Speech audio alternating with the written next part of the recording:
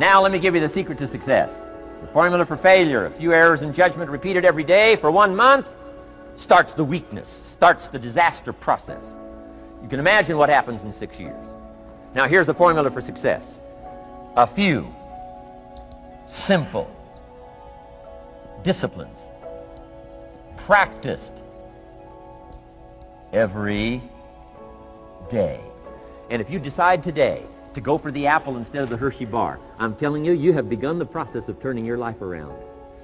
And if you keep up that process, not only with your health habits, but with your money habits and with your communication habits, with your sales habits and management habits and every other habit that you've got, if you'll start that process, eliminate the errors and replace it with disciplines practiced, I'm telling you, you can start this process of life change immediately.